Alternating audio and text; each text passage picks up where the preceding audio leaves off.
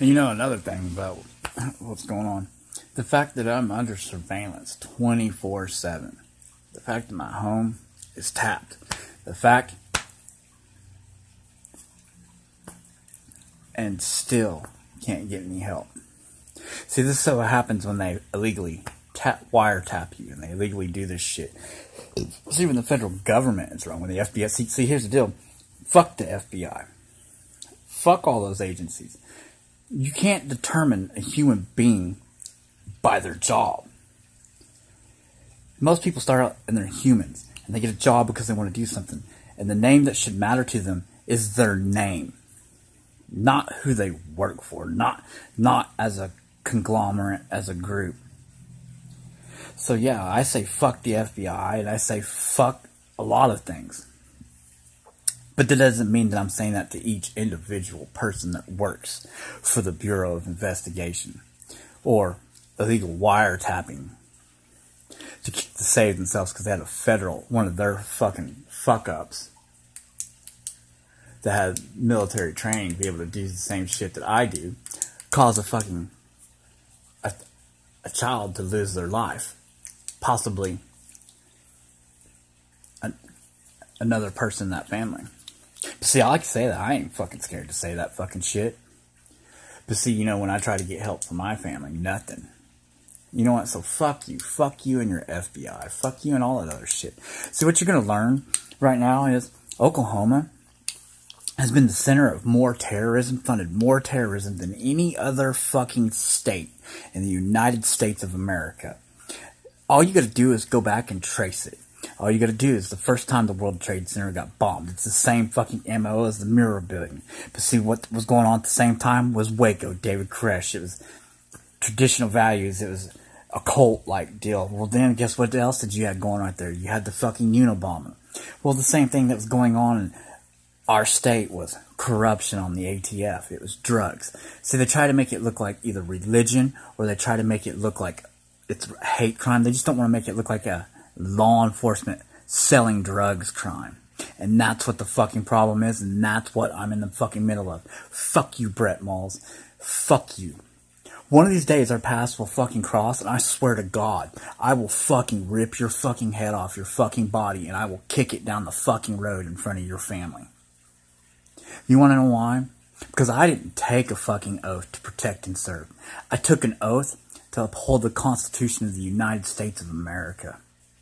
And I also took up an oath for prisoners of war. And when you're a prisoner of war, it doesn't mean whether it's a foreign or domestic. It means if you're incarcerated due to war on drugs, war on religion, war on politics, war on constitutional values, you have rights.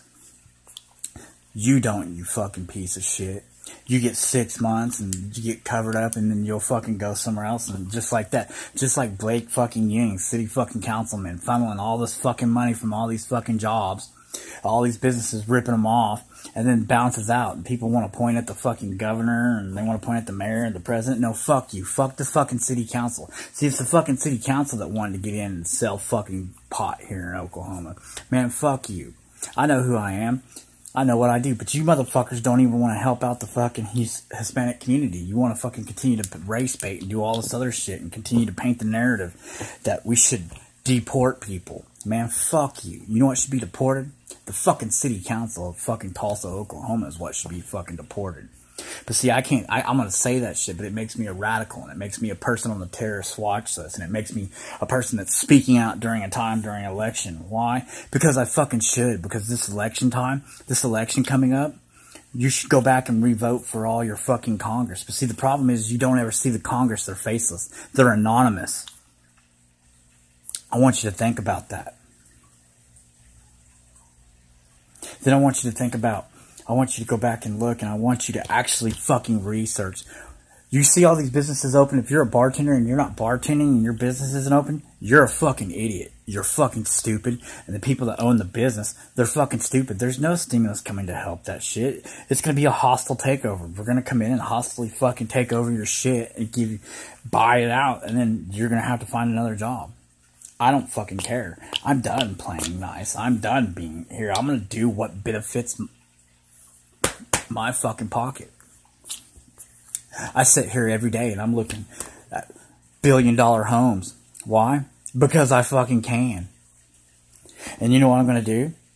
You know what? I can take my vast worth, you know, the stuff that I've earned and I've never touched. See, oh, and they want to say, oh, taxes. Well, here's the deal. I don't have to fucking claim it. I can give one-time lump sum gifts to every fucking woman I want. Why? Because, you know what? I'm fucking Muslim. I fucking believe in Islam. You know what? I can have 72. I don't want 72 virgins. I want 72 women of experience. I want 72 women that want a fucking good life. I want 72 women that want to fucking leave this fucking cesspool of a fucking state.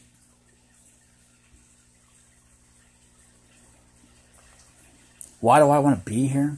The only reason why I'm here is because I got family members that live upstairs that can't get any help from the rest of our piece of shit family. It's like this. I got a family member that's on city council in a fucking different deal, but misuses and fucking uses the police to fucking clean out her fucking gutters. Fuck you, bitch. You're part of the fucking problem. You should be arrested for that shit.